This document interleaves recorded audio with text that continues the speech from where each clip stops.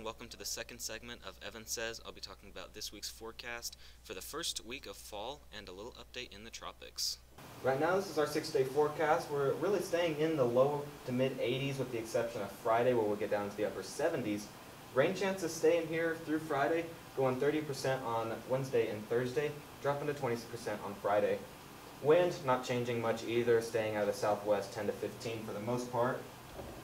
Here's our updates in the tropics. We've got Tropical Storm Ida with a maximum wind at about 45 miles per hour, minimum pressure at 1,005 millibars, and then is moving east-southeast about 5 miles per hour. Really not going to be getting anywhere or getting any stronger. That is our update for this week. I'll be back next week with another forecast.